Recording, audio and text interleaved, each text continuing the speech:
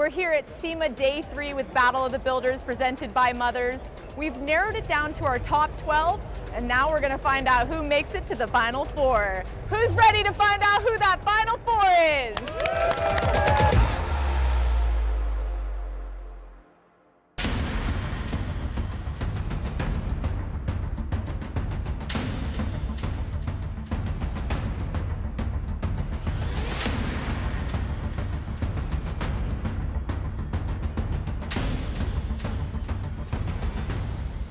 I know people from all over the world come to SEMA to see these incredible cars, incredible accessories.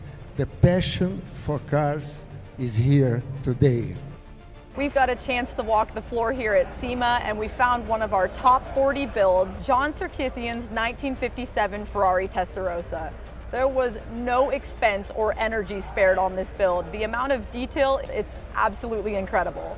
All the way down to the prancing horse logo, we've got gold on the side skirts here lining our exhaust, which exits out the side on the rocker. There is just so much detail going into this build. $30,000 in hardware. That's more than some of my cars are worth. The pressure is on. Our competitors are about to start judging each other's builds. Pretty nervous, didn't get a whole lot of sleep last night, but we're here this morning. It's going to be a good day. I hope they appreciate what we've done. I'm excited to get under their cars, see what they've done. Great group of guys, great group of cars, and a lot of us are all friends, and this is going to be a lot of fun. A little bit behind the scenes on SEMA Battle of the Builders presented by Mothers. So what happens is 170 plus cars are filtered through by the judges into 4 categories, and then the top 12 make it here. These 12 are then judged by those 12 builders. For example, Mr. Leach will explain what he's done with this Buick Invicta. He'll have 5 minutes on top, and something really unique to this show is then we lift it up and all of the 11 builders get to see what Andy Leach has done underneath, all the lights exposing every single weld, every method he used to hide every cable. It's incredible.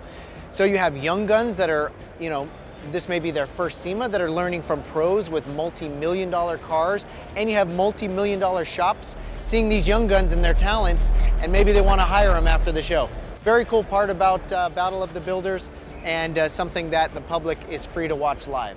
This year at SEMA, there's something new happening. SEMA Fest is this Friday and Saturday at the Las Vegas Festival Grounds. Come check out live performances from the Hoonigans, Nitro Circus, and live music from Imagine Dragons, Incubus, Ludacris, and more. Get your tickets before it's too late, guys. Yesterday we caught up with Chris Jacobs on stage, and today we get a chance to actually look at one of the cars we were discussing during our interview. This is the Finale Speed Camaro. As you can tell, it's an absolutely immaculate version of this vehicle, but the real kicker is that it's a complete carbon body car, so every panel has been replaced with carbon fiber. There is so much detail that goes into this. You can see as you look at the weave here, it follows from panel to panel, which is just absolutely incredible. The last build is pulling off the lift now, and we're gonna get to find out who makes it to the Final Four. All right, the winner of the very heated Sport Compact Performance is Jordan Hankey with his 1987 XR4 Ti. Nice.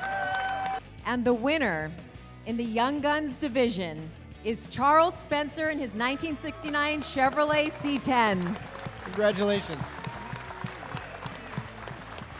And the third category is off-road and 4x4, and the winner of that category is Jared Hancock, 1978 Jeep Cherokee Chief S. Congratulations, Jared.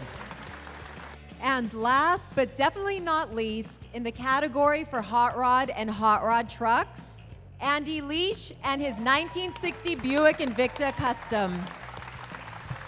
It's been an intense day of deliberating here at the Battle of the Builders stage presented by Mothers, but we've narrowed it down to our Final Four. Tomorrow, we crown a king.